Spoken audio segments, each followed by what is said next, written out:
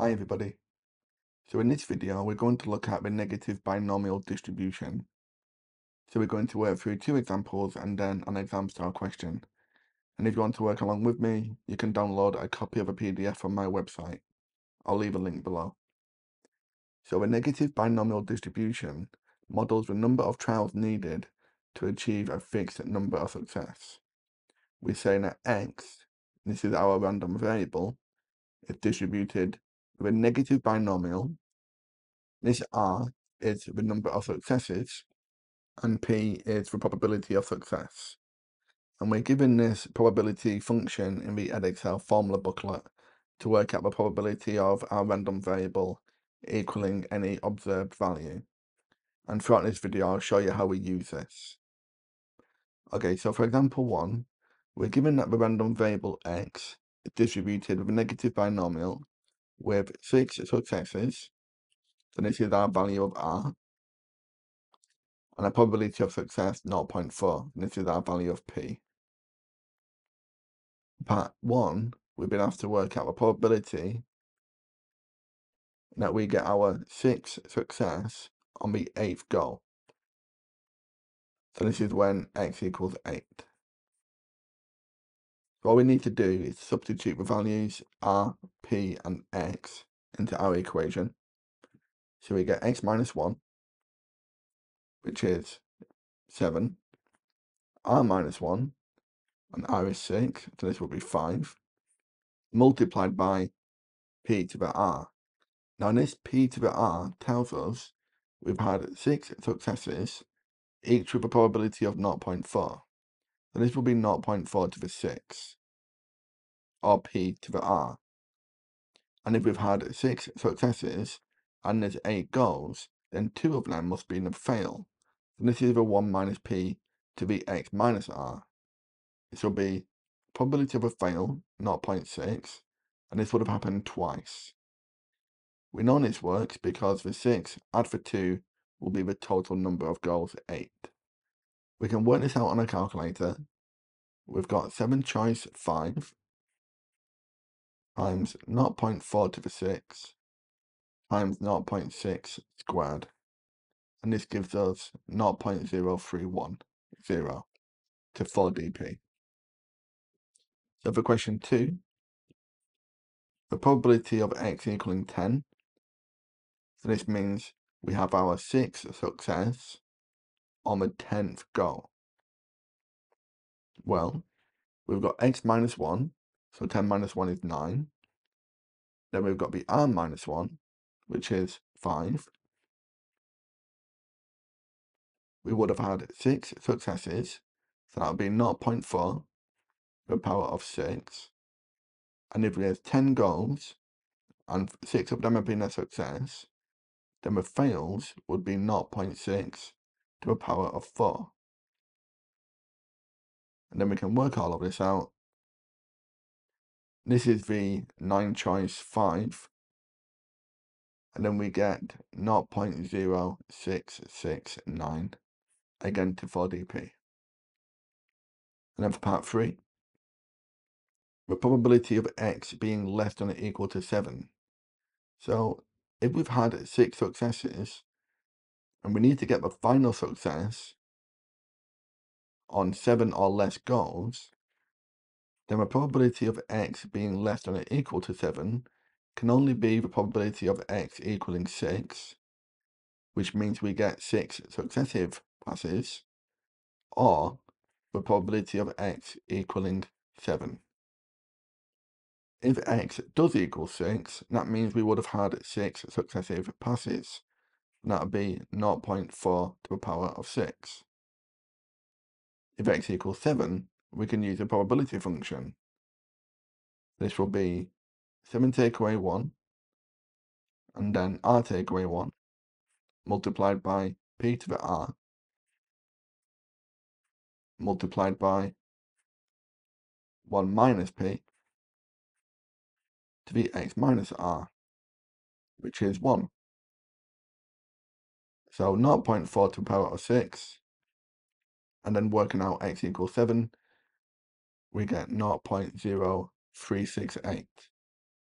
and adding these two together, 0.0410. Okay, let's try another question. So for question 2, we're told that Ivy throws a fair 600 dice, and we're asked to find the probability that she throws a 5 for the 4th time on her 8th throw. And then for part B, that she throws a 5 for the 3rd time on the 7th throw. So perhaps you want to try questions A and B yourself. Okay, so welcome back. So for part A, we'll say that X is distributed with a negative binomial. We have 4 successes, so R equals 4, and the probability of a success is 1/6. And then we need to state the random variable X. So X is the random variable, the number of attempts needed for 4 5s. And we want to work out the probability of X equaling the 8. So using our function, we've got X minus 1, so 8 minus 1 is 7, and choice R minus 1, which is 3. We would have had 4 successes, so 1/6 to the power of 4. And if we have 8 goals, and 4 of them are a success, then we'll have a fail to the power of 4. Because the 4 and the 4 make the 8. And we can work this out, and we get 0.0130 to 4 dp. Then for part B, we need to change our distribution because we've got a different number of successes. This is now where R equals 3. So we'll say Y is distributed with negative binomial, R is 3, and the same probability. So a probability of Y equaling 7. So we get our first success on the 7th go. This will be 6 choice 2 multiplied by 1/6 to the 3 times 5/6 to the power of 4. We can work this out and we get 0.0335. Okay? Let's try one more question. So in example 3, we're told that Alex is playing a series of chess games with his friend, and the probability that Alex wins any particular game is 0.6. For part A, find the probability that Alex wins his 4th game on the 6th attempt. Part B, find the probability that Alex wins his 3rd game on the 5th attempt, given that he won the first game. And then for part C, find the probability that Alex wins at least 7 out of the first 10 games. So do you want to try these questions yourself? So for part A, we need to define our distribution. We'll say that X is distributed negative binomially. We're told that R is 4, and the probability of success is 0.6. And we want the probability of X equaling 6. And this will be 5 choice 3 multiplied by the 0.6 to the power of 4 multiplied by the 0.4 to the power of 2. And this gives us 0.2074. And then for part B, if we list the 5 games,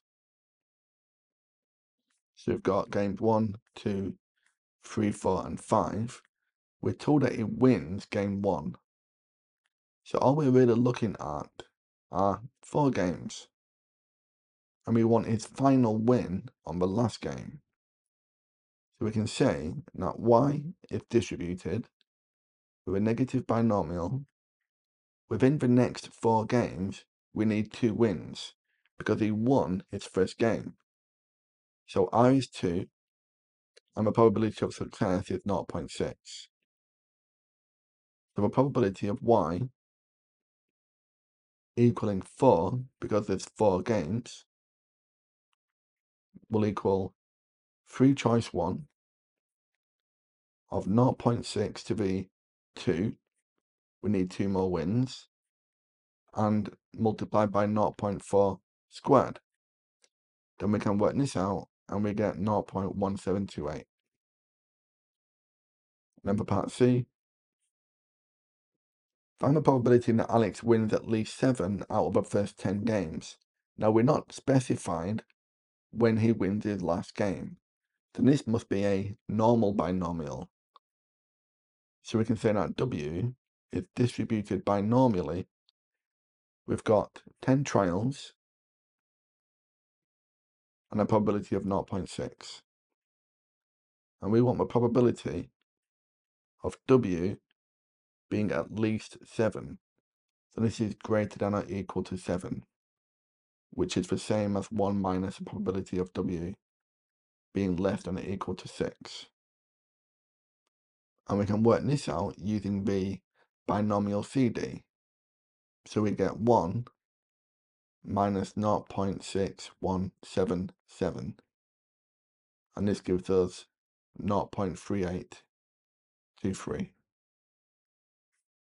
Okay. Well, thank you very much for watching. I hope you found that useful. If you did find that helpful, please like and subscribe. And you can download the full lesson and the PDF that accompanies this video from my website, mrmathematics.com. I'll leave a link in the description below.